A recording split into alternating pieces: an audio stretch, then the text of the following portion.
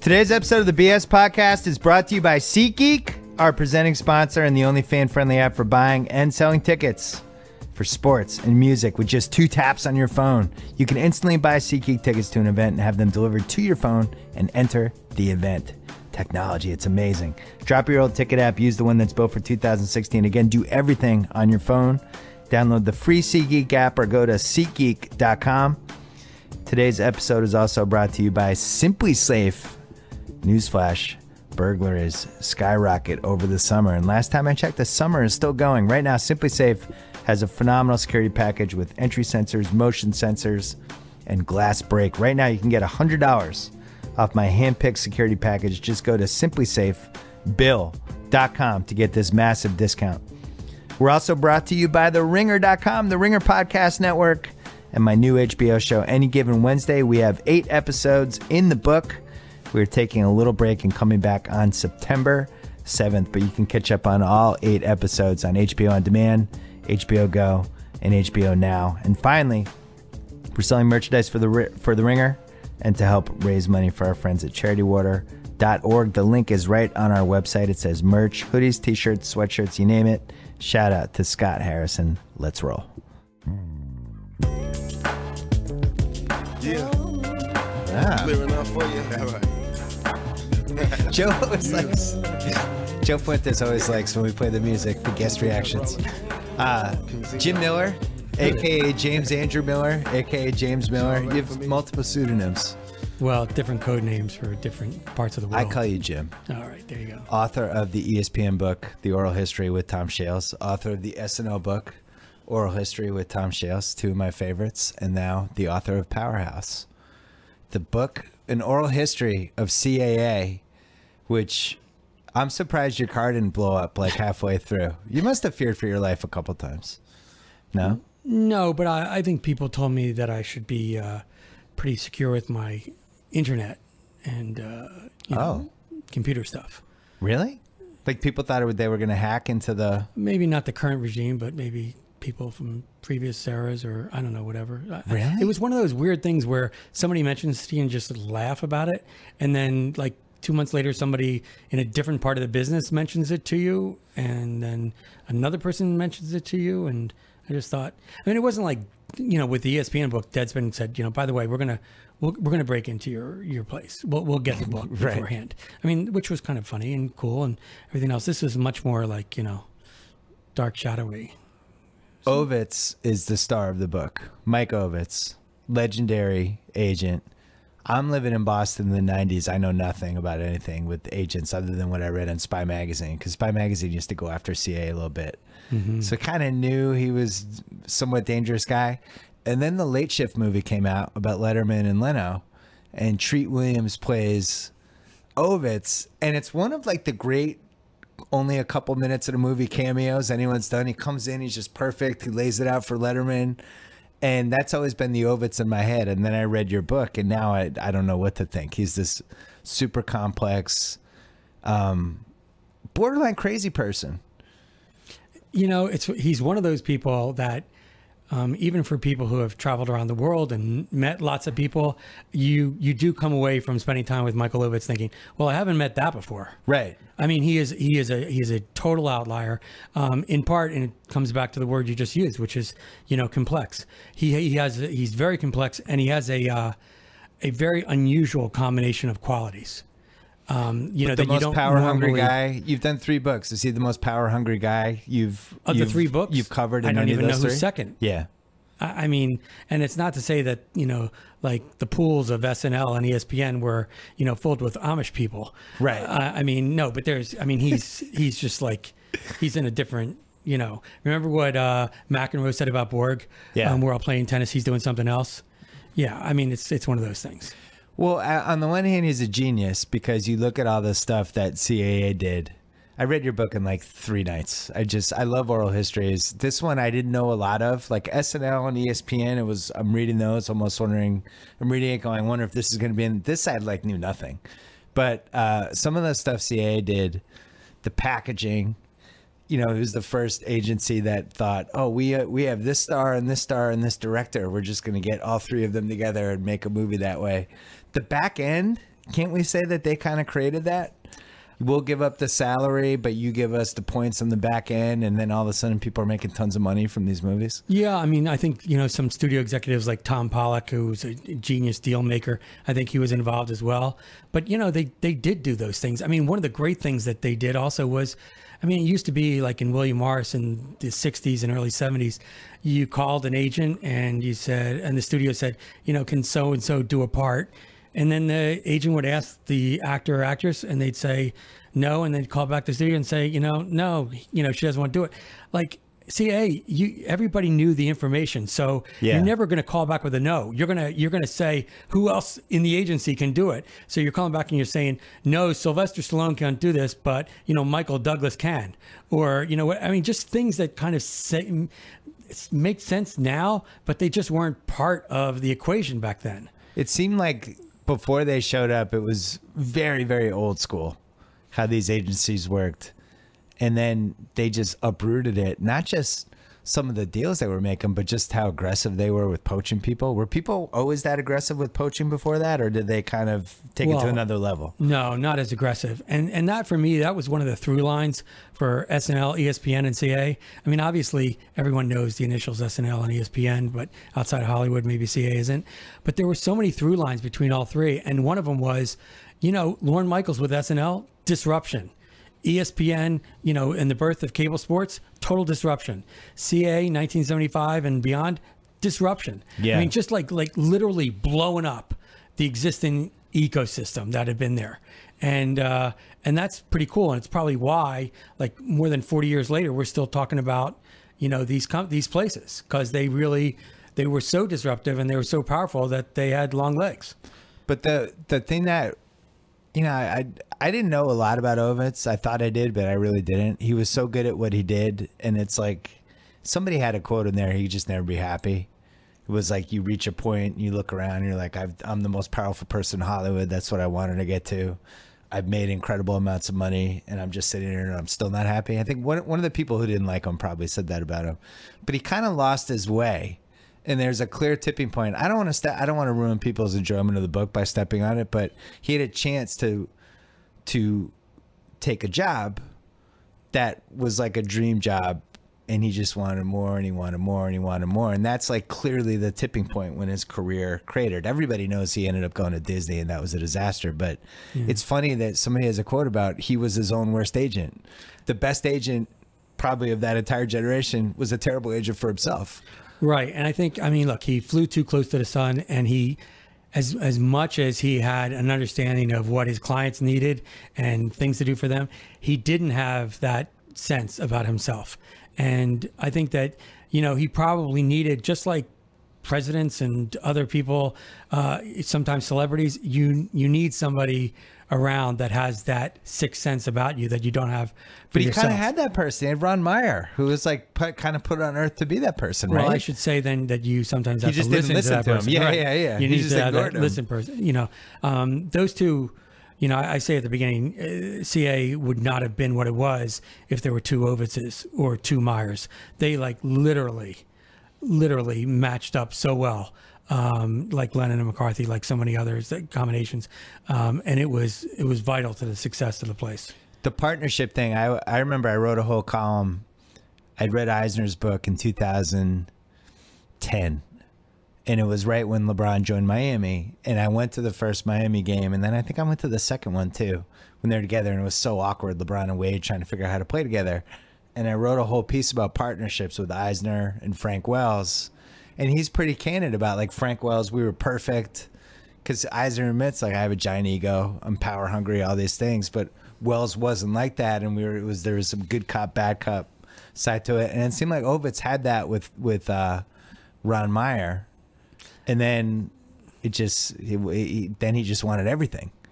Yeah, and, it was all the more Shakespearean when Ovitz doesn't take that universal job, and Meyer is the one who takes it. That was unbelievable. And so, I'm getting together with both of those guys on September 7th. And what are you doing? You're doing like the three of us in conversation, quote unquote. And it's the first time they're going to be together in public in like 21 years. I didn't realize they had a real estate feud that then kept the other kind of bad blood thing going. So do they talk? They don't talk. They've recently talked, and they kind of both blame me for that. They blame you Well, for. I mean, my whole What thing did you was, do? well, I mean, as I got to know each of them over the period of the last 2.5 years, I just thought it was kind of bizarre that in a small town like Hollywood, if you walk into a restaurant, it's like uncomfortable to see somebody that you worked with for 30 years. I mean, it doesn't mean you have to start singing Kumbaya and be best friends, but, you know, get over it at least to the point where, you know, you can have some sort of modicum of, you know, civility and relationship with them. And Are you talking about me and ESPN or Ovitz and Ron Meyer? I think that we need to take you and Skipper and put that on the. But Ron Meyer ended up.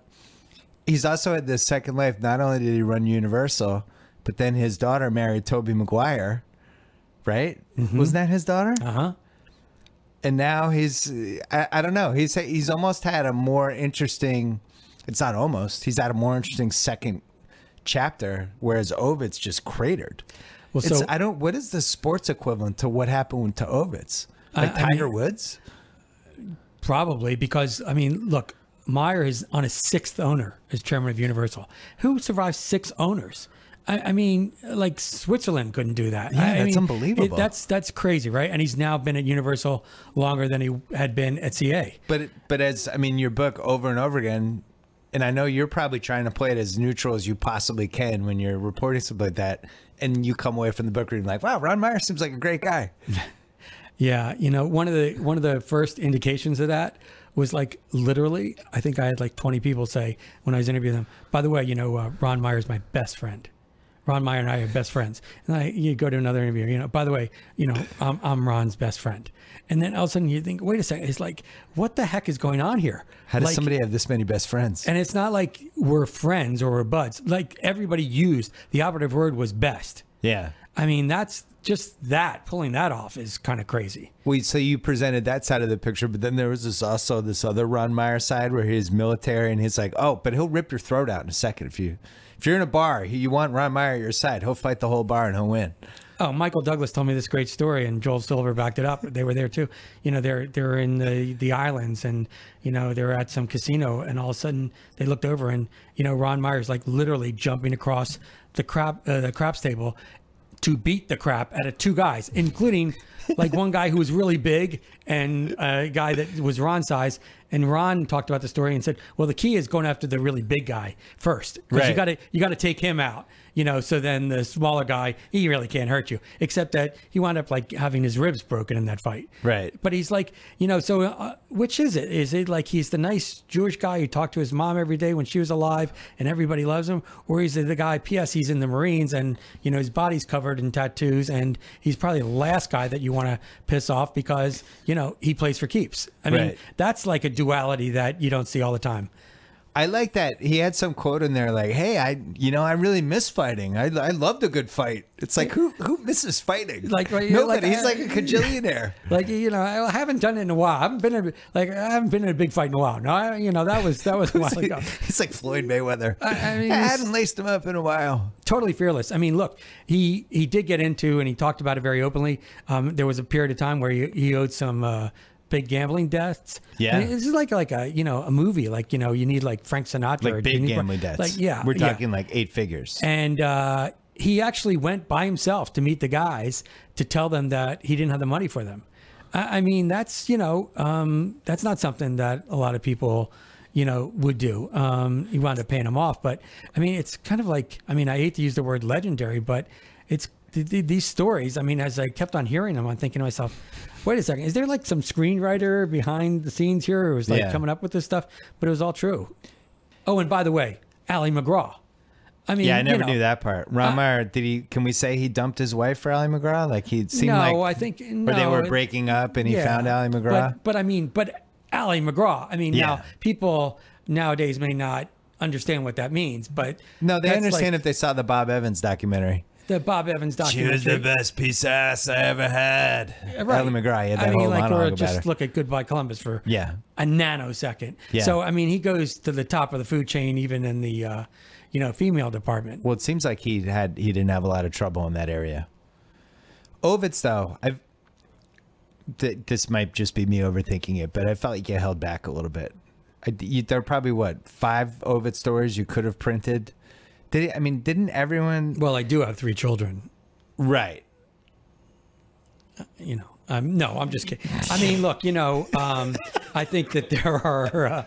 I was trying to figure out where you're going with that. No, but I mean, like... You can connect the dots. Ovid's, by all accounts, did horrible things, and you portrayed that, but you could have gone a little further, I'm guessing. You had more ammo against him. Well, there's also, there is a legal process going on that's, that's part why of, I brought this up. The vetting of the book and all that stuff. And I also feel like, these books, I mean, look, at ESPN, when I did those guys up all the fun, there was a lot left on the editing room floor.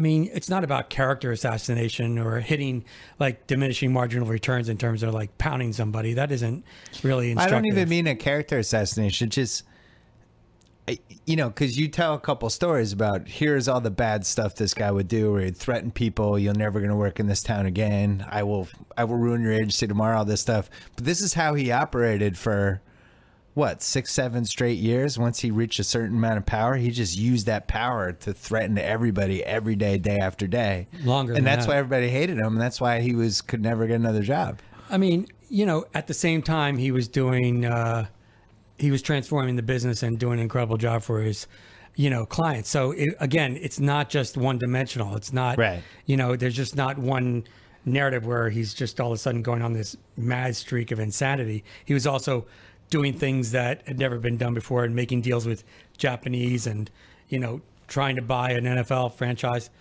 Yeah, he was like, what, 20 years ahead of Stan Kroenke with his LA idea? That was one of the revelations. I couldn't believe that. Yeah, and I actually... He saw that whole 25 years ahead? What was that, like 1990? Yep. He's basically going to build his own version of LA Live.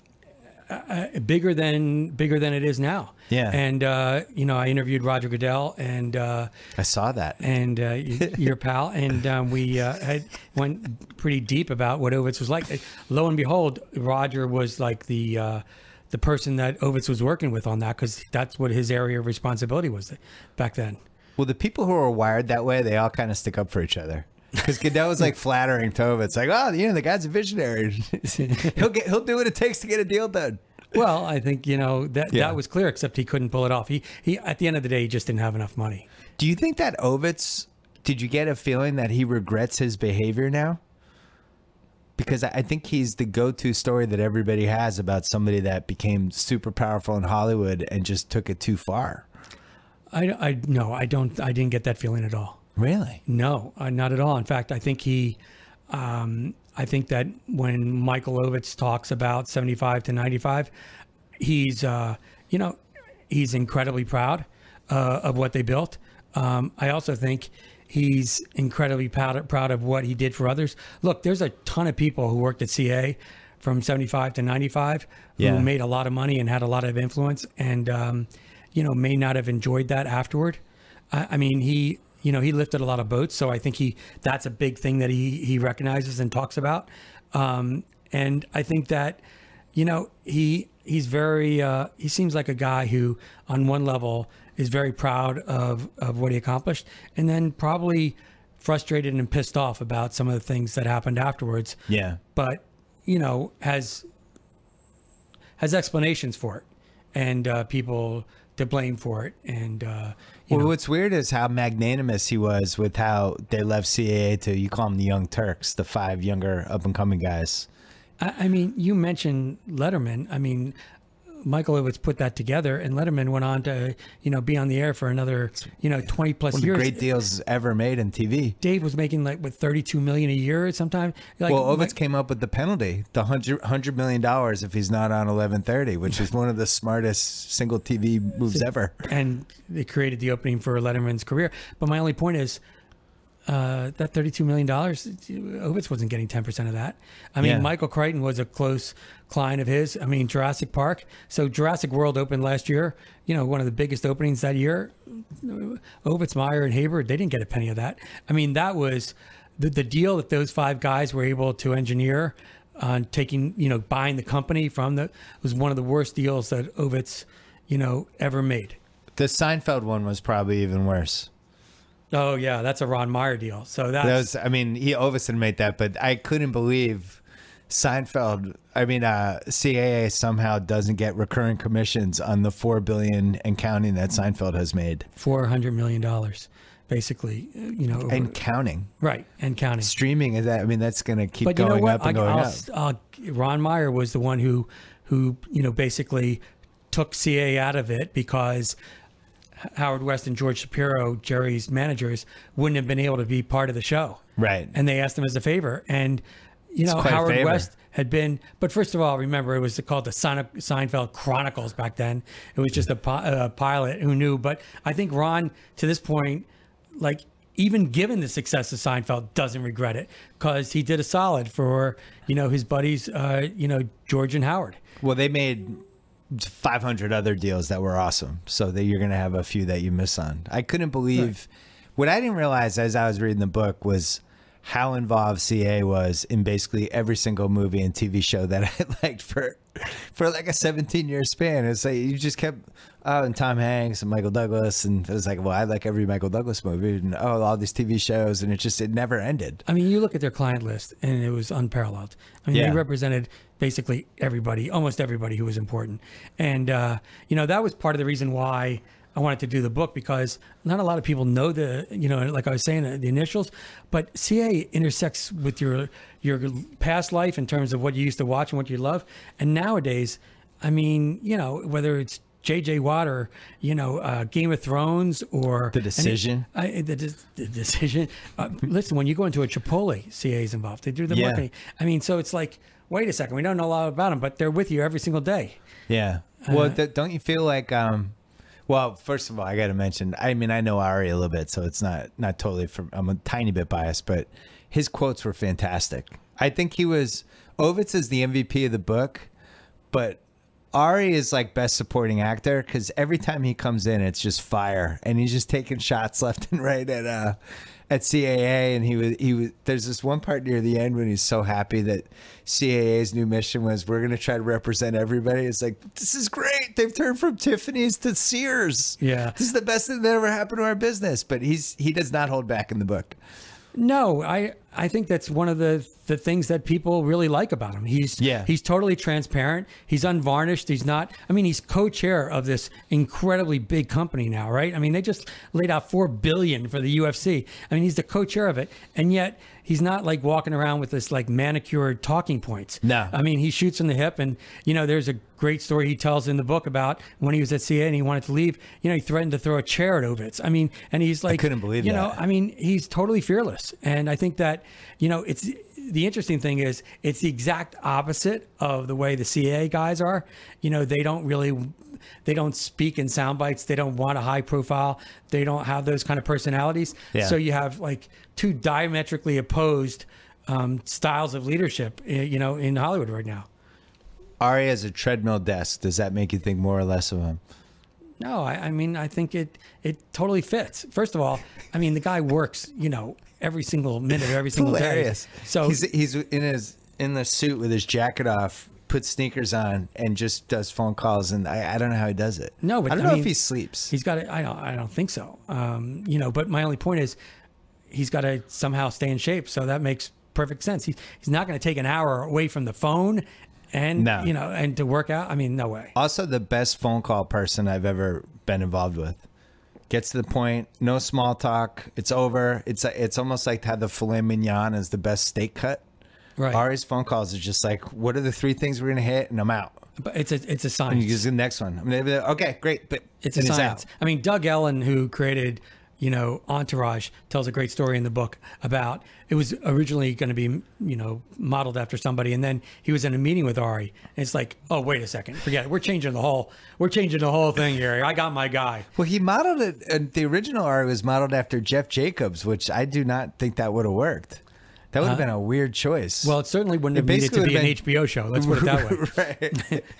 I mean, that could have been broadcast. No offense against Jeff Jacobs, but that could be an NBC show. Yeah, Jeff Jacobs isn't dropping F-bombs and doing crazy shit. The moment you go from Jeff to Ari, then you're talking cable. Let's take a quick break to talk about Sonos, the smart speaker system that streams all your favorite music to any room or every room. Control your music with one simple app and fill your home with pure immersive sound. It brings you all your music in one simple app. And it's the same app that brings together all your favorite music services and lets you control everything from songs to volume to even what's going on in every room. All of them at once. Play a different song in the living room, bedroom, bathroom. Play the same track in every room. Do whatever you want. Add your existing music services or discover something new. Try Sonos. We have it in the Simmons house. It's great. I recommend it. And another thing I recommend, stop wasting money on expensive takeout. It's stupid. Just sign up with Blue Apron. For less than $10 per meal, Blue Apron will deliver you all the fresh ingredients you need for a delicious and healthy home-cooked meal. They have the highest standards for ingredients. They build a community of home chefs that has no rival. We also eat this in the Simmons house. They were kind enough to send it to us. My son calls it Blue Apron, which we make fun of him for, and asks my wife every once in a while, I want some Blue Apron. It's Blue Apron. Some of the meals available in August: spiced pork burgers with goat cheese and cucumber corn salad, summer vegetables and quinoa bowl, chicken tinga tacos with summer squash and tomato salsa. Speaking of tacos, check out House Eats 6, which we put on Facebook Live on the Ringers Facebook page. Danny Chow defeated Joe House for the Ringer Eating Championship. Blue Apron, you don't have to overeat because it's so delicious. Right now, you can get your first 3 meals for free with free shipping. Go to blueapron.com/BS. Recommended by my son, blueapron.com/BS. Blue Apron, a better way to cook. And now, back to Jim Miller. So what's been the reaction to the book in Hollywood and stuff? Because it's been out for a few days, and I know it had to be, I mean, it was like top secret. There weren't copies getting out of it and the whole thing. Like, what were they worried about? What were they worried was going to get out? Or it was just trying to build suspense toward the book? No. I mean, the books are embargoed. I mean, the ESPN book was embargoed, and I think ESPN was concerned for, a time there. I think that you don't know what's going to be in the book. So I think if I'm CA, you're kind of curious. And I think people there was, some pent up demand, and it's been great because a lot of people did go out and get it. And, I mean, it's not an easy, quick read. And yet I'm kind of blown away by how many people have already finished it. I mean, they're like literally texting or calling or tweeting about things that are, in different parts of the book. So it's not like they just read one section and liked it. So oral history is like M&Ms. You just can kind of keep going. And at some point, you just have to have the willpower to stop. Or you can open it up at any place too. That's the thing. You can stop, come out. I mean, they're there just was so one easy to read. reviewer who kind of decided to take on the oral history format, and why? I mean, you can talk to Stud Sterkel or George. What's wrong with the oral history format? It's a great format. But it's like going into a Japanese restaurant and wanting matzo ball soup. I mean, this is what it is, man. I mean, if you don't like it, then that's fine. But I personally think, I mean, this definitely was the case with SNL and ESPN, and I think it's the same case here. You can't replicate the way these people talk. I mean, for Bill Murray in the SNL book, or Will Ferrell or Tina Fey, I mean, that's oral history is so transparent and it's so palpable, and you get to see these people in a way that you just can't. I mean, Chris Berman, he starts off by saying, I was born on John Wilkes' birthday. I mean, who can, Hemingway couldn't come up with that. I was like, what? Wait, can we go back? I mean, they're just, every sentence reveals who they are. And, so I love the form. Bill Murray's secret Best Supporting Actor nominee for this book. I didn't expect so many good Bill Murray anecdotes and jokes. He is, and texting me saying, How "Hey long man, did you interview if you him? want to," several times. I mean, but then you like to get a text from Bill saying, "Hey man, I just thought of something else. If you're interested," oh no, let me think. Am I interested in talking to Bill Murray again, who says he's got a really cool story? Nah, I'm too busy. I'm today. good, Bill. I don't need any more info. No, I mean it's just fantastic. And Sylvester Stallone. Oh, he was incredible. I mean, come on. You forget how it reminded me. I mean, I didn't need to be reminded because he's probably one of my 3 favorite actors of all time. But to have a point when you hit a point as an A-lister where they just save you a slot for the next summer, which I never knew they did with him, and they were like, "All right, so July 1986 Sly movie. We don't have a script yet, but we know we're going to make one. And Sly gets his pick of projects, and he'll tell us what he's going to make, and then it'll come out. And it's like planes over our hair. Nobody has that now. No. Not one person. The Fast and Furious franchise might have that. That's it. I mean, it was amazing. And, Ron Meyer talked about, they used to have to block off streets for like blocks when they would be coming out of a restaurant. But then also they were over in, for Rambo First Blood, it's like the Far East, like Thailand or some jungle. It's in a jungle in Thailand. Yeah. And it's like everybody's yelling Rocky. I mean, it's not quite Ali status, but Sylvester Stallone, I mean, he was a huge blip on the radar and people forget about it. I do think when I interviewed Caitlyn Jenner for my show, I asked her something that she did not answer. We didn't put it in the show. It was on like the deleted scenes, but I asked her who was more famous, her in 1976 or Kim and Kanye now. And she was like, oh, that's a great question. But then she was like, clearly the answer is me. Like the Olympics had a 70 share. Right. We had three network channels and like 4 extra channels. Everybody had like 7 channels. It was like you watched the Olympics, and it was like if you didn't know who Bruce Jenner was in 1976, you were like in a log cabin somewhere. And Bruce Jenner did it without Snapchat and Twitter, all that stuff, all the other engines that the Kardashians have fired. Massive fame, and then Sly was kind of at the tail end of that before things started to splinter. But like Sly in the 80s and Arnold in the 80s, I don't think there's actors that are famous like that now. No, and but my only point is like he said, when we talked about when Ron called him up to say he was going to be leaving as an agent and taking this job at Universal. Yeah. I mean, like Stallone goes into this like almost poetic discourse about them crying. Oh, he's devastated. And he wrote Ron a poem about mountains. About mountains when 2 mountains see each other. Like okay. I mean, I don't know if I put that in a script, then the studio would say, yeah, it's a good scene, but this idea of like Sylvester Stallone writing poems to another guy, let's cut that out. I don't think that's going to fly with the audience. And it's like unbelievable. Well, I love all the Hollywood stuff. I mean, there's so many small tidbits that I love, but like one of them was about how they kind of didn't know what to do with Redford for the stretch in the 80s, which is crazy when you think about it, because this was one of the 5 biggest actors of my lifetime.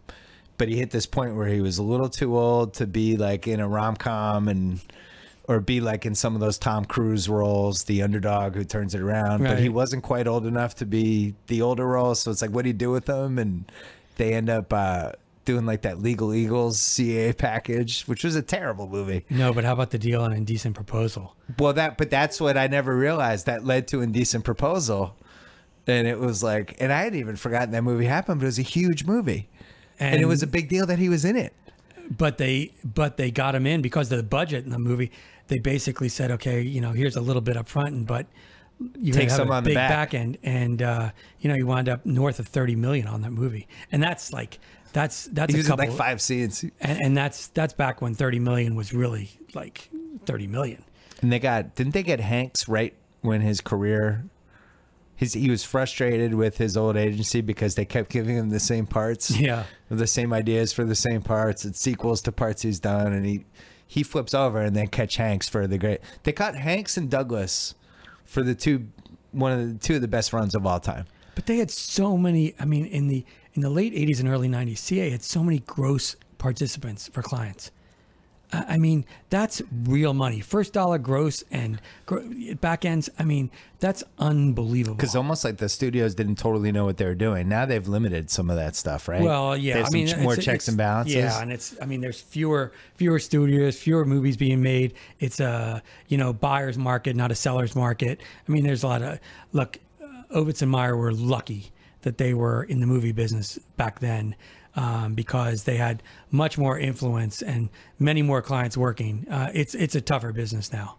You mentioned near the end, you talk about how they got into CAA sports, which became a big thing, but they also got into the sports media side too.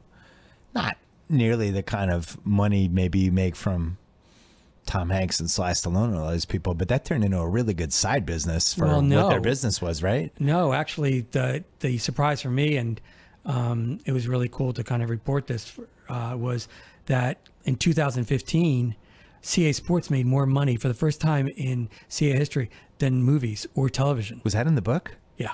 Oh, see, that's the first time I've slipped. You could tell I read every page of the book. No, it's a big I must book. have been trying to get to the end at that point. It's a big book. CAA Sports made more than CAA movies? For first time, more revenue. Wow. Yeah. So that sports media advisory business, which Skipper has a quote in the book where he's like, That was a good quote. I don't really get that, you know? And You need a third party to advise you how much to spend. right. Or Or to how much money you should command. or to make me spend more is Right. the subtext of that. Yeah. Right. But I mean CAA Sports is now king of the hill. So but in general, it's very splintered right now. I don't think, do you feel like there's an alpha dog with agencies? It seems like they all bring different things to the table. Yeah, I mean, look, if you're just going to go on terms of like size and and breadth, then CA is obviously right up there, and WME, it's the two of them because of sheer size. I mean, CA believes in its dominance.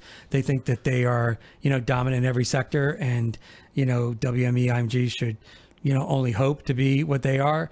And meanwhile, WME IMG seems pretty happy with what they're doing. I mean, they're both backed by private equity. Yeah. So, these agencies are not self-owned now for the first time. I would say WME IMG looks like they're more determined to be building toward a massive public opening, would be my guess. Look, they've been on, I mean, just IMG They're just kind of and adding UFC giant alone. assets. Yeah. Big. I mean, over $8 billion in just those two acquisitions. And that's crazy. So I definitely think, those private equity firms, particularly WME, they may wind up going public sooner rather than later. Didn't you think it was interesting that a recurring theme in the book was how agents eventually get tired of being agents? That they hit a point where they're just like, there's got to be more in life than just me getting a commission and having to constantly babysit people and worry about them. And they just all burned out on it over and over again. It was the same kind of sentence. Well, it's for a reason, right? I mean, Yeah. like if I like literally took 25-year-old Bill and said to you, I'm going to park you in an office and you're going to like literally work harder than you've ever worked before. And you're going to have to be totally responsive to all these people who are going to be calling you 7 days a week. 7 days a week. There's no such thing as off time. And you're going to have to be in a very, very, very, very competitive world. And P.S. at the end of the day, these clients, they owe you nothing. And they might leave. That's another recurring theme. Eva At any Longoria- second, they might leave. Eva Longoria, I interviewed her maybe 5-6 months ago, and she's in the book talking about how great CA was and all the things that, and she left last month. Seriously? She left. I mean, it's like, so you have just to change that for the paperback. I mean, no, I want to go back and interview her now for the paperback and say, why'd you leave? What happened? But I mean, there's no guarantees. And so, I mean, just think about all the agents in town who work at smaller agents who have, agencies and have worked with these student directors who have tried to get a movie made. And then they finally get a movie made and it's a really successful movie. And all of a sudden the next thing that's happening is they're calling up saying, hey, I'm sorry, man. Like, thanks for the last 6 years sticking with me. I'm signing with CA now. And it's like, and you're sitting there at that other agency and you're just toast. I mean, and well, that was unlike sports agents and some other agents, they can't just lock somebody up to the long-term deal where they know they're going to get the commission all the time. If it's movie by movie. Well, that was the cool thing about the LeBron quote too, which was, when he left CA. I mean, they had tried to be really good to him, but once Rich Paul was going out, that was it. Goodbye. I've still never. I always felt like there was more meat on that bone. Everybody's kind of still quiet about that whole thing for the most part. You got more than I've seen anyone get, but I don't know. There's a lot more. That whole group was pretty tight. I will say this about the oral history format. You do reach a point where people are willing to say something and then they're going to go on background. And I try and use some of that background with the interstitials. And so I did talk about, World Wide West and some of the other aspects of that.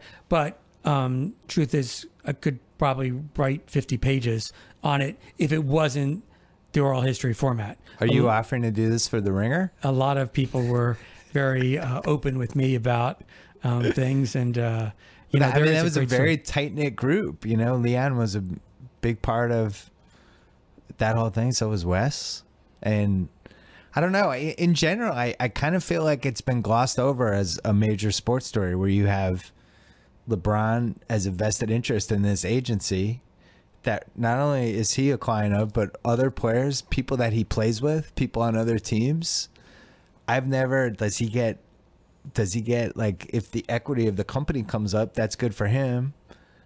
I've never told, it's kind of the story Adam Silver doesn't ever want anyone to talk about. Well, that's one of the reasons why. It's a huge conflict of interest. I wanted to, at least get into it in the book, at least, the seeds of it, because I felt like it hadn't been talked about a lot, but there's a lot of repercussions to that story. A lot of meat on that bone. And when you think about the fact that CA, just right before it, had Wade, Bosh, and LeBron. So they're in the room, right? And they got three. I mean, Pat Riley Henry talked to me Thomas about had two of them, and Leon had LeBron. Right, but it was all coordinated. It was beautifully choreographed years before. Leon Rose, I mean, like really smart chess playing. Yeah. Like, I mean, you kind of, that's going to happen in 2 years. So you do a 2-year deal, you don't do a 3-year deal. And I mean, Carmelo was the one who kind of like didn't play by the timetable. He had the other agent, right? Yeah, to max the leverage. They told him though in 07 to do 3-year out, and I think that other agent was worried.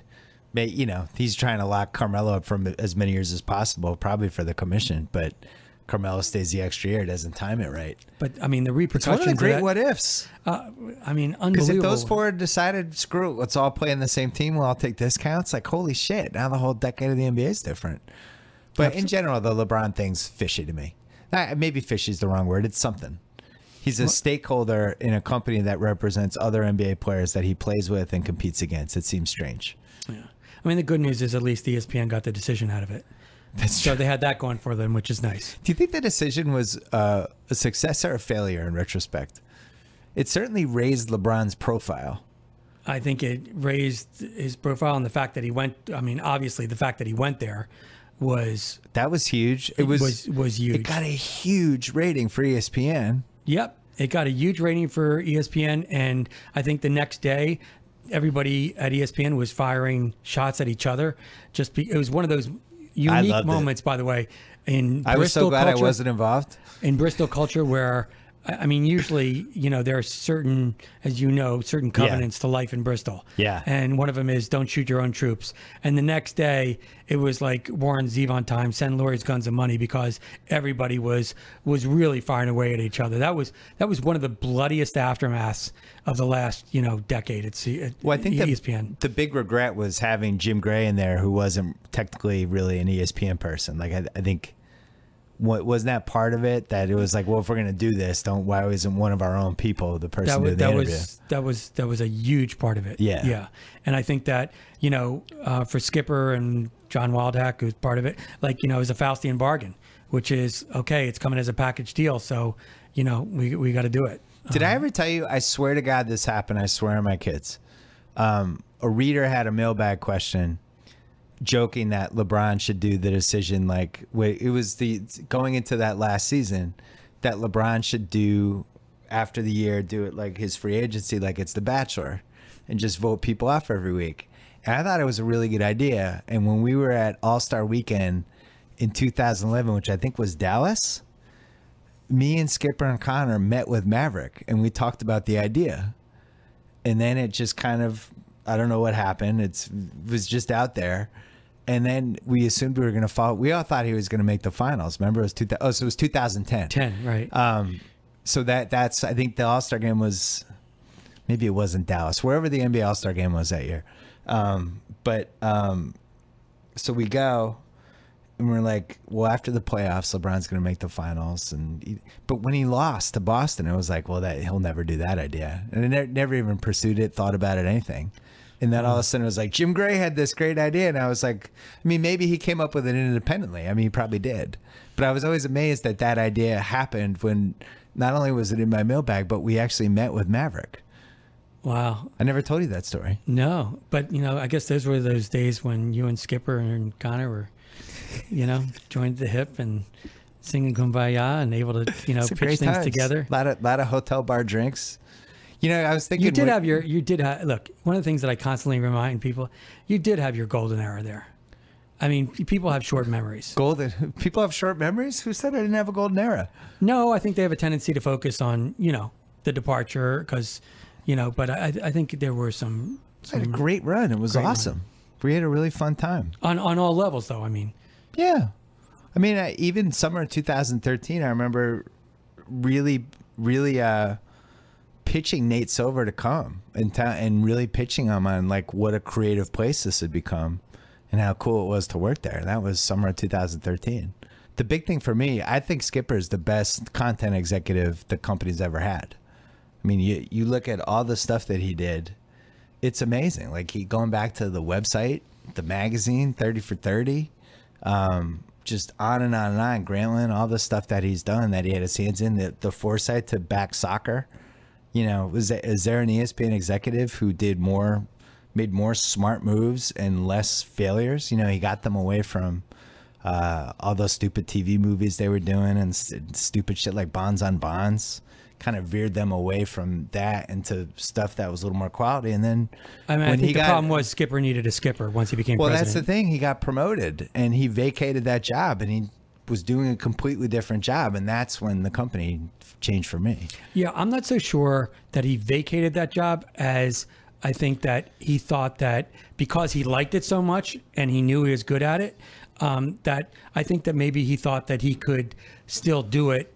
Not necessarily to the degree that he did it before, but still have a big role in it because he didn't replace himself. Could delegate. Well, I mean, that's the first indication, right? Yeah. I mean, so. But think how crazy that is, though. Like if Belichick left the Patriots, or if maybe Belichick becomes part owner of the Patriots or whatever, he wouldn't then turn over the Patriots to all the coordinators and been like, I'm not hiring a head coach. I'm still going to be involved, but you guys run it now. Because you know what happens. Now everybody's grabbing territory and turf, and you need somebody at some point who's going to be a tastemaker. Right, but then look at it the other way. So let's just say you're John Skipper and you get Bodenheimer's job. Like, do you really want to give up the stuff that you like the most? I mean, here that president job, I mean, you're dealing with like affiliate relations and you got to be on the plane to Burbank all the time and you're dealing with a horrible job. I mean, you know. I mean, the power and the pay is great, but he was on a plane all the time. Sub fees and everything else. Like, I mean, all that stuff that he did with you and all that stuff that he did in the content universe, I mean, you don't want to give it up because that's your oxygen. I mean, you know, in some ways. So, but the thing is, I could see it just because how much time he had to spend on different things, and it totally changed once he took the other job. You know, because he was one of those guys. He always knew what was going on, and he would be like, "Oh my God, I saw this piece on so and so." But you know, he's flying to Burbank every week. Yeah, and he's flying to India to do the Cricket World Series, what is it, the Cricket Cup, whatever. Then he's flying to Austin, and that becomes your job. You're just flying to all these different locations. I think, though, in all fairness, I think it was probably harder on you than 99.9% of the people at the company. I think you felt the brunt of it, and you recognized the disparity between Skipper as president and Skipper as head of content more because it like I literally cared about affected the quality of the stuff we were doing, though. What's that? I mean, I cared about the overall quality of the stuff we did as a company. I mean, that was a big reason I was able to get stuff done. And I felt when that quality starts to slip, you know, I always felt the weird thing about me was I always felt like I really wanted to be on the best team. Like that was part of the appeal of being at ESPN is I wanted to be on the best team doing the best stuff, you know, and Skipper was the best at that. Like he cared about being the best, doing the best things, quality. Like when you think about 30 for 30, that was a $15 million commitment that they made to outsource 30 documentaries to filmmakers. Like no media company has ever considered doing anything like that before. It's a huge risk, but you do it if you really care about what the upside is. What do you think though came first, which is you starting to recognize that you didn't have the access to him that you used to have for so many years, or you starting to feel like that the quality that you wanted wasn't part of the experience anymore, and then attributing that to... I don't think it was an access thing. I just think things change. Like I think people have good runs, they have ebbs and flows, things like that. My issues were always with the people, you know, on the level below, and you know, maybe being in LA wasn't a great thing either, but in general, like, you know, I think one of the craziest things that happened, I remember in 2014, when all of a sudden they were heading toward doing ESPN 35, which, by the way, I think I've been told you weren't even part of that presentation, right? no, I wasn't involved at all. It was a different part of the company. Yeah. And they came up with this idea to celebrate ESPN's 35th anniversary with all these different documentaries and stuff. And we're sitting there, we're like, you know, about 2/3 of the way through the second series of 30 for 30 at that point. It was so stupid on so many, on so many levels. And on top of it, we saw the memo for it, and the memo looked like our 30 for 30 memo. Like there were similarities in it. And we were like, what the fuck is going on? Like, we're going to do ESPN 35, but also have 30 for 30. Like our viewer. And that was like this big internal thing. I was trying to squash it. And I don't think that helped either. I don't think there's a company, a media company right now in existence for the last decade or so, where geography does play such a dramatic role. I think that, you know, people have a tendency to underestimate just what that biosphere in Bristol is like. And the fact that you were 3,000 miles away, you know, I think it's always going to be a dependent part of a dependent variable, like not an independent variable. Is like it was always part of that equation that you know, of everything going back and forth between you guys. I mean, I look at it really positively that we did a lot of good stuff, you know, and we were able to kind of navigate some of that. And then I look at, you know, just how hard it is to do good stuff, especially in a big company. But I think a lot of what that Bristol culture is just protecting the infrastructure of stuff. And you see how they do it with the studio shows. The people on the studio shows change all the time, right? The way they change them don't. The people who are in charge of those studio shows never change. Like when you never see turnover with the executives who kept picking the people that they decided didn't work. I mean, in my case, I left, but they do it the same way every time. It's always centered around the host, heavily produced, short sound bites. Everything's got to push toward the upcoming game, and you know. And then they're like, well, how do we get to do like a show like the Barkley Show?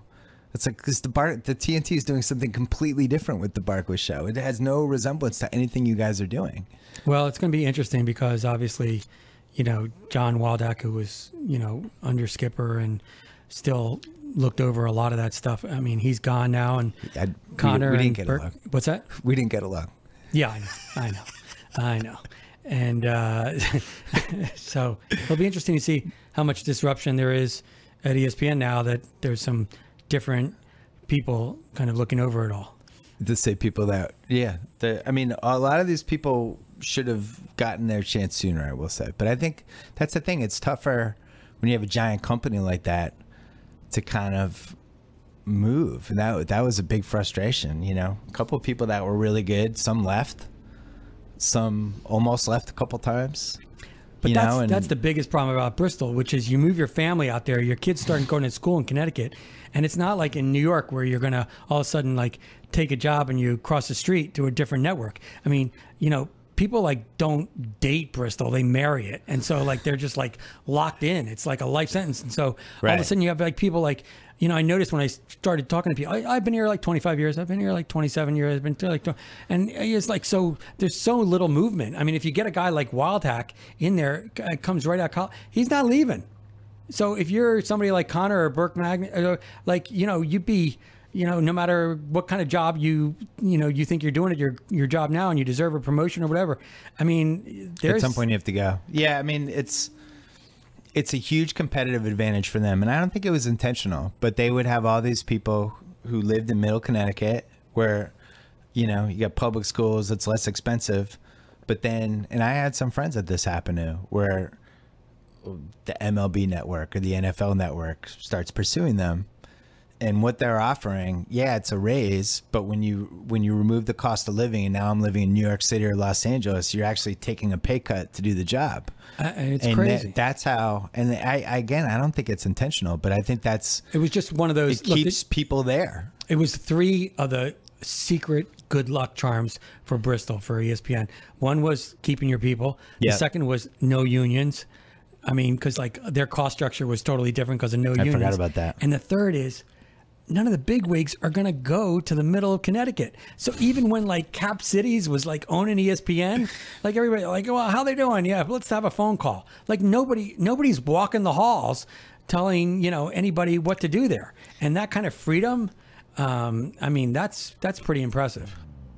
Let's take a quick break to talk about our old friends at MeUndies, one of the first sponsors of the BS podcast. They sent me a big box of comfortable underwear in October, and I've been wearing it ever since. Sometimes they send me new underwear.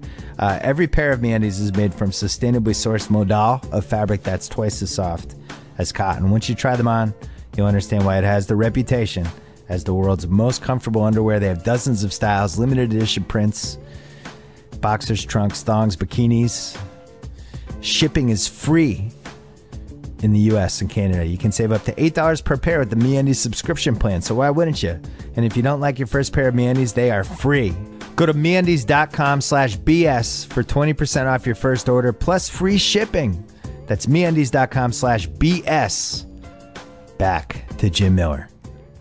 I'm actually more bullish on ESPN's future than I think. The conventional wisdom now is that their subs are dropping, and I still think they have just a massive lead. And you're talking about, oh, they're going to lose money with it. It's like they made tons and tons and tons of money, and now they're just probably going to make less money than they made. They're still going to make tons of money, and it's still they got a big moat. I mean, one of the things that Skipper did right from the beginning was he just loved the idea of live. He just, I mean, the Rose Bowl, I don't even know if Game of Thrones is going to be on in 3 years from now, but guess what? People are going to want to watch the Rose Bowl. I mean, he made a commitment, and he engineered these longer deals with these conferences, and they spent $27 billion on college football for like years and years and years. $15.3 billion with the NFL. So, you can't get... to add to that point, like when he basically took over the content, the previous regime was trying to add like an MTV element to everything they were doing, and it was like sports might go away. We got to build our movies and our TV, things like this. I mean, our scripted TV, reality, stuff like that. And then Skipper was kind of like, no, let's show games. Our business is games at SportsCenter, and we can do this other stuff, but ultimately we make all our money with games. And by the way, so the Big Ten deal just closed, which they spent a fortune on. Yeah. The NBA deal closed, which they spent a fortune. There's nothing up for grabs now. It's not like the competitors. So Jamie Horowitz over at Fox, I mean, he's taking Skip Bayless and he's taking Jason Whitlock, but you can't take all of a sudden, you can't take like a huge franchise like Monday Night Football away from them. They've got those properties lined up. So I think that gives them a huge advantage in the years to come. Fox's mistake was they declared war on ESPN. And I was there. I mean, it was laughable. Like the Fox thought they had a chance to beat ESPN with FS1. They did have a chance to go after ESPN too. And I think if they had messaged that coming out of the gate, that look, this is a marathon, not a sprint. We want to be here for 40 years. Maybe someday we can battle ESPN. But right now, we think we can battle ESPN too. We think we can get there pretty quick. We have all these live rights that are better than the ESPN2 live rights. And we can do opinion programming and veer away from, like, I think they have a chance to beat ESPN2 or at least compete with it pretty seriously in the next 3-4 years. But ESPN1, no way, never a chance. Right. I mean, why go toe to toe with like a $45 billion? I mean, it's ridiculous. You don't have to do that. I mean, it'll be interesting to see. I mean, look, Jamie spent some serious dollars on talent. Yeah. And I think, he saved money too. He canceled some programs. So I don't think that's reported some reallocating. Enough. He did reallocating, but it'll be very interesting to see what the success is with some of these people like Skip. And I mean, ESPN wanted to keep Skip Bayless, make no mistake about it. And, he wanted to go to Fox. Jason and Colin and others, Jamie's been very aggressive. It'll be interesting to see how that pans out. I think, I think about it sometimes because Jamie's my friend. I want him to do well. You go to an airport or you go to a bar, you go to even like the commissary we have on our lot here. And there's always like 1 or 2 or 3 channels on. And ESPN's always one of the channels. I don't know how you beat that. It's not just like, oh, we can have better programming or this week we have the World Series and you don't. It's just this fundamental way that ESPN became part of people's lives. It's just there. But to push people off those office and bar TVs is a whole other animal than just having your ratings go up. Right. But I think that one of his bets is, I mean, if you kind of think for a moment that SportsCenter isn't what it used to be, and unique content, and particularly the opinion content that he's really focusing on, then you might have somebody come into the bar and say, hey, wait a second, I want to see those two guys yelling at each other. So, take that off. I mean, that's probably one of the judo moves that he's counting on. And at least it's proprietary, right? You can't find it someplace else. The subs is a huge deal, though, because, and I remember when I was there, when they used to talk to me about this stuff, this was like 2013. Like they knew the subs were on the radar in the 2013. Like they could see the writing on the wall, and they were hoping. What they were hoping, they thought it was going to level off. They didn't think it was going to plummet, because that was right when they were talking about, all right, if we do this NBA deal, what are our subs going to look like 5 years from now, 7 years from now, 10 years from now? They didn't see this happening, and what they didn't see was the cord cutters, and they had no idea that they were going to lose 10% of their subs over the course of 3 years. And I think people have overreacted to this and underreacted, because the overreaction is like, oh, their business is going to, like, ESPN's going to be fine. They're not going away. But there's no way to get these people back. And with the way these ESPN cable deals work, they can't stream ESPN. Like, even this deal, I'm sure you read about the big deal this week with where they bought part of BAM, and they're going to release digital ESPN, but ESPN can't be on digital ESPN. Right. So obviously their plan is to release, it's going to have a bunch of other channels they create. And then eventually someday when these deals are up, maybe that's when ESPN goes on this thing. So they're laying the groundwork, which is smart. But, look, but in the meantime, they're going to lose a lot of money. $6. Yeah. I mean, that's unbelievable. It's $80 a year for, like, my mom, who never watches ESPN ever. That was the whole thing with John McCain and a la carte. Yeah. And, for years, that was their biggest concern, a la carte, and they beat that out. And now, you see people graduating from college, they go out and buy Apple TV.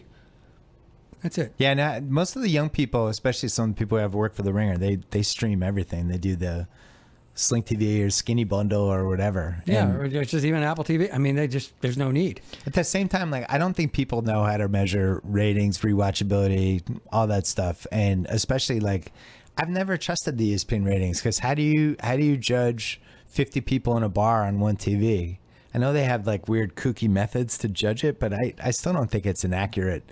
Like, they say 20 million people watched the Game 7 of the NBA Finals, or what was it, 25 million? Was it 25, really? I don't know, whatever it was. Yeah. It's got to be higher than whatever the number was. You have so many people watching it together. How do you measure that? And we're, listen, I think we're straddling errors, because we still don't really know how to talk about ratings. I mean, yeah. I see people tweeting about last night's, prime time ratings on NBC during the Olympics. It's like, are you kidding? I mean, you got to be like the streaming numbers and all the various channels and all the. I mean, NBC's going to make a fortune off these Olympics. These numbers are huge. Yeah. They're touching, more than half of the world. Half of the country. I mean, more than that, 3/4. I mean, the penetration is unbelievable. It's just that sometimes we have this anachronistic way to, like, talk about it.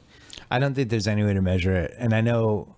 Especially like the 7-day cume is a big thing. And how do you measure on demand? How do you measure the streaming service, all that stuff? But all I know is, like, if I go to a restaurant and I could pick 50 people and be like, what do you think of Simone Biles?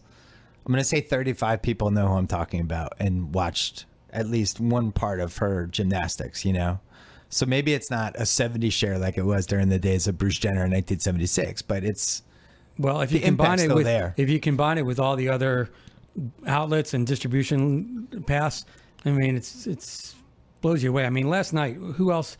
I mean, with Phelps and Simone. I mean, Phelps is a godsend. I mean, Phelps is at that Tiger level now, where he's just if you just want to see him win more. Now I feel like one day, and I hope it's 100 years from now when.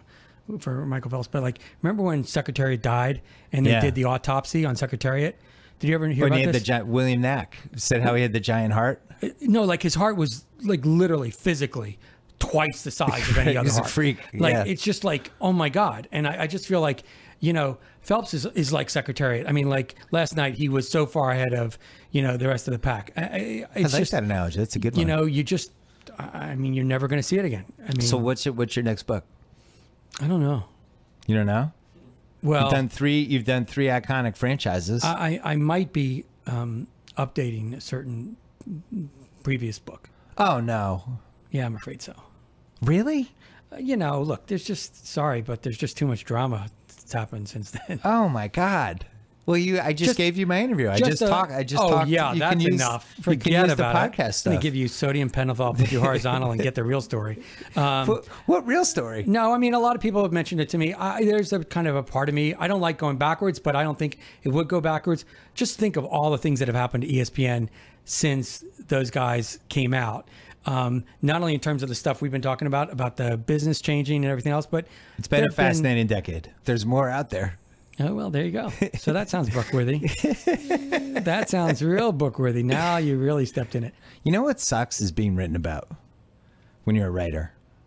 Yeah. It's a weird experience. Writers are meant to write about other people. They're not meant to be part of the whole, I know, but in an Ovitzian kind of way, you got so big that it couldn't be helped. Well, it wasn't big. It was the suspension thing was the one. That's what changed it. Like I was on the fucking View. It was like, it's impossible. Right. The girls on the View were talking about me. I'm like a sports writer. Well, also, I think it was a 1-2 punch. It was the suspension, but then it was the New York Times, story. I mean, I think that, look, in the history of ESPN, that's quite an unusual event. So you had two really big matzo balls that just landed, attached to your name. Yeah. Well, football is a very important sport to them. Right. And you discovered that when? I don't know, probably September 2014. No, get out of here. I mean, that was the thing that was always interesting to me, which was, I mean, like, you're a bright guy and you know the sports world and you knew ESPN. Yeah. So it was like you were going to the most dangerous playground and you were picking on you could have gone to any other area. Area in recess? And done. Could have gone to the handball court? Yeah, but I'm just saying, though, I mean, you're not naive. I mean, you knew when you start going down that path with the NFL and with Roger, you kind of understand what kind of high wire act you're doing, right? Yeah, I would. Is it a high wire act? I like that. With no net. I will say that the one in May was, that was innocuous. So, it's just flat out innocuous. Like if you heard the interview, it was. I did, but I think what happens sometimes when people are really busy is they get forwarded stories that people write, and they don't have time to listen to them, and they're like, oh. It's kind of curious though in August of 2016 that you're kind of putting innocuous and the NFL in the same sentence. I don't know. One might take issue with that. What do you mean innocuous? Well, there's nothing when it comes to the NFL. Aren't you living proof that, innocuous may not be the correct word? True. I think that's fair. But, it was what it was. It was heading toward a certain place anyway, I think, by that point. Right. I actually think, I've been asked, I don't think that the outcome would have been different, but the pathway and the route to it would have been and could have been and should have been probably, different. That's all. I think everybody turned out fine. Oh, yeah. No, it's not. It's not about that. Wouldn't you say I exceeded the over-under, though? I mean, I thought I was going to get fired after your book came out. 2009. Well, if some of the other stuff had stayed. 2011. If some of the other stuff had stayed, that was one of my highlights at Grantland was your book came out and Walsh got it. And Walsh happened to be there because they had liquidated all of EOE. So he was in Joan Lynch's old office, just trapped in there with your book. And we all snuck over because the door was closed. We were just listening to him read it. And there would just be dead silence. And then you'd hear like, oh, come on. And there would just be 7 more minutes of dead silence. And then it'd be like that Walsh laugh, like, ha ha. And then like 3 more minutes. And we just could hear it through the walls. And I think he read your entire book in like 5 hours. Yeah, is that possible? One sitting, yeah. It was like a 700-page book. Yeah. He was just in there. He was trapped in there, holding the book an inch from his face and just devoured the book and had real-time reactions to it. And we didn't have Facebook Live back then. It would have been fantastic. Did he come out immediately and ask you to write the letters of apology? No, but you know what it was? there was so many other worse things in there that I kind of skated underneath it. For a couple of weeks. Yeah, for a couple of weeks. Right. I really like Mike Tirico, and now I feel bad. I wish I'd. That's the one. I don't feel bad about anything else I said, but I do like Mike Tirico. I just think him and Tony were a bad match. Right. I wish I'd been more diplomatic to Mike Tirico. Well, but I think in fairness to you, I mean, look, I love Tony. Yeah, Tony got a raw Tony, deal. I love Tony. Tony's my family, and yep, and that's it. I think everybody who saw that totally got that. I mean, I do think the art of selling somebody on TV underappreciated. I mean, it's the most underrated thing about TV. It is and I've had it all kinds of ways, and it's like it's pro wrestling. You're doing a move. You know, I'm doing my pile driver. You better sell it like you hurt your neck on my pile driver. And that's just how TV has to go. And Kornheiser is the best at that. I would have loved to have done, remember in VH1, I guess, the pop-up, you know, when, like, you know, what they had the little bubbles that come up with people really thinking. That would have been great for you when you were at ESPN on the NBA show. Like, the pop-ups? You know, pop-up video, like where you actually talk, you write about what people are really thinking at that moment. But the way they structure those shows, maybe they'll change it at some point, but it's just your turn, my turn. Which, you know, I when I joined the show, that was not what it was supposed to be. I don't think when you're doing TV like that, I think First Take is a good example, right? I don't know if I would like doing First Take, because First Take is basically I do a 90 to 3 minute monologue, and then you react to my monologue, and you come back with a 3 minute monologue, and we exchange monologues. Right. And there's an art to it.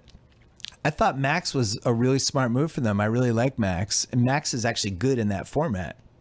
Other people wouldn't be. Stephen A is fantastic in it. Like, Stephen A can talk for 8 straight minutes. I don't know anyone who can do that. But it's also 8 straight minutes, like in 1 or 2 end zones. He doesn't say anything between the 40-yard lines. I mean, that's the other thing about that show, which is like you can't like really talk about vanilla and chocolate and, you know, how they're great flavors. You got to like go extreme, and you got to do that for several minutes at a time. People like that, though. No, that's what I'm saying. But that's what makes that really tough. Right. So whereas PTI is, you have to be able to. You're kind of doing these little you read the teleprompter, you throw it to the other guy. That guy, now you have 90 seconds, and it can go 1 of 2 ways at that point. The guy you throw it to can either just talk for a minute straight and you're screwed, and when it comes back to you, you have 25 seconds and you get the next thing, or they can go short, 20, 25, and now we're going back and forth. And the people that work on that show, and this is why Wilbon and Tony are so great, is whoever's up, they'll go 25, maybe 30 back. The ball starts moving back and forth, and that's how TV is supposed to work. When you're Can we doing just it. say, like, seriously, I know I tried to say it in the book, but Eric Rydholm, he's very good at that. Well, he's very good at making sure the ball moves. He is a really, really smart, creative person who has, you know, developed things that are that now, you know, live at channels way beyond even ESPN. I mean, he's a pretty smart architect. That's a fun what if for your next book, which I'm not going to participate in. Good to hear. If Kornheiser's wife had okayed the LA move, how is the course of ESPN different? Yeah. It was, I think, 2011, and all of PTI, all of Ride Home, everything Ride Home was doing was going to move to LA, and Ride Home was going to take over the basketball show. This was talked about, discussed. Yep. And they were going to do PTI from LA. And Kornheiser was going to live like across the street from Jerry's Deli. He was all excited about it. He had like his spot picked out. He was going to walk there, and then Wilbon obviously would have loved it. Like, he loves the West Coast, and everything was going to move. And then they would have done the NBA show, I think, with a whole hodgepodge of, you know, Magic and Wilbon, Kornheiser, me, whoever else, and it just would have been a rotating thing. And then Kornheiser's wife didn't want to leave. She's been on the East Coast, whatever. But LA would have been less of, I mean, there were people in Bristol who viewed, your operation in LA, like 3 Mile Island, and they didn't want it, have anything to do with it. And it was a very combative, antagonistic place. I think that with Ride Home there, I mean, he's kind of like Switzerland. That hurts my feelings, the combative, antagonistic. I mean. No, I'm not saying that you feel that way, but it's just you didn't weird. Sense that? Well, we'd never really dealt with them. I mean, the whole point of it, we were buried over in our little corner doing our thing.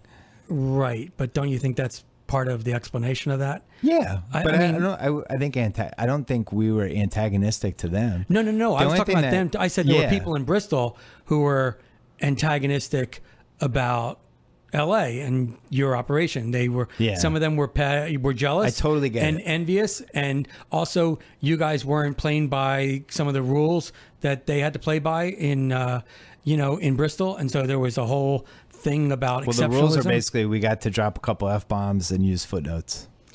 But also, I mean, we didn't. They felt like there wasn't a principle out there. There wasn't. I mean, they had layers of management on them all the time, and you're punching the clock, and and they felt like you guys had some more freedom, and I think there was a lot of I mean, surely this. There was a lot of jealousy about the LA operation, and I think that would have been somewhat. So you're saying the Ride Home part would have made that? Yeah, I think it would have helped. I think it would have helped a lot. Potentially could have had all the Ride Home shows, Grantland, and basically 30 for 30 maybe all in LA. And I don't know what that would have meant, but it is what it is. It's a pretty interesting what if though. Yeah, no. Plus Kornheiser would have spent like $5 million at Jerry's Deli. I think that's the other outcome. A lot of scrambled eggs. No, I mean, like there's that. lots of. We were just doing that about politics. What if Tipper Gore had allowed Al Gore to let Bill Clinton give a couple speeches for him in 2000? What if Mike Ovitz had taken the Universal job? Right. What if Mike Ovitz did he do a good job or a bad job? I think it's a fundamentally different company. I think he's much more into distribution channels and technology and all sorts of things. I mean, you could have seen. I don't think he would have had the era of talent. Like Universal being known as a great place to hang out. Ron has engineered, but at the same time, it may have been a more diverse place. I don't think he would have ever stayed as long as Ron. There's no way. There's no way. I mean, he's too. I think it seemed like he lost his fastball a little bit. The best one ever was Bodenheimer. Bodenheimer left incredible exit. No, has there ever been a better exit in the history of media? In the history of Western civilization. The best. The guy who literally it's the red carpet on the ESPYs, and the most unassuming guy with tassel loafers with the lowest profile in the world turns out to be the shark. He's the smartest guy in the world. He's like, I'm out. People are like, where are you going? We're doing great. It's like, nah, I'm good. I'm gonna spend more time with my yacht. I'm totally fine. I'm good. I bought a boat. He's like 51 years old in perfect health, and I mean, the most unbelievable timing. It was almost like how dogs can hear noises when other people can't. Like dogs' ears go up, and you're like, "What's the matter? What are you like?" Bodenheimer's ears went up, and he's like, "I'm out. I had a great run. I'll see you guys later." It's unbelievable. Some weird shit's about to happen. I'm done. And by the way, the chairman title, John Skipper. Don't worry about that because it's fine. I don't mind it as a transition thing, but I'm not going to be really. I'll be here when you need me. What a great guy. Don't worry about it. Did you ever find one bad person or one person say anything bad about Bodenheimer when you did your book? Did one person say anything about him? No. He's just, I mean, he is the most decent, hardworking guy. I think that there are people who, particularly coming after Steve Bornstein, who's a real alpha male. Yeah. I mean, they weren't used to the fact that he was so soft-spoken and he really talked about the culture but it's very hard to find people who will slam Bodenheimer, especially now, because the guy was literally the Nostradamus of the sports world. Jim Miller, Powerhouse. Available everywhere. September 7th. Where are you interviewing Ovitz and Ron Meyer? The Directors Guild in Beverly Hills. Oh, wow. Day before football season starts. Thanks for coming on. Good to see you. Thanks for having me. Thanks to Sonos, the smart speaker system that streams all of your favorite music to any room or every room in just one simple app that brings together all your favorite music services, and you can control everything. Whatever room in the house you want, they will play music in there. It could be one song. It could be a bunch of songs. Add your existing music services or discover something new. Try Sonos. Don't forget to check out theringer.com. Don't forget about our other 7 podcast feeds, on the Ringer Podcast Network. Don't forget to check out our Facebook page, facebook.com/Ringer, where we just put up House Eats 6. Danny Chow soundly defeating Joe House. What a sad day for Joe House fans. Wow. And don't forget about my HBO show, Any Given Wednesday. We wrapped the first 8 episodes. We're off for a couple weeks, coming back on September 7th. But you can check out all the old ones on HBO On Demand, HBO Now, and HBO Go. Not only all the episodes, but all the bonus clips we've done. And we actually have some bonus content coming out the next 2 weeks while we're off. That's it. Enjoy the weekend. Go America.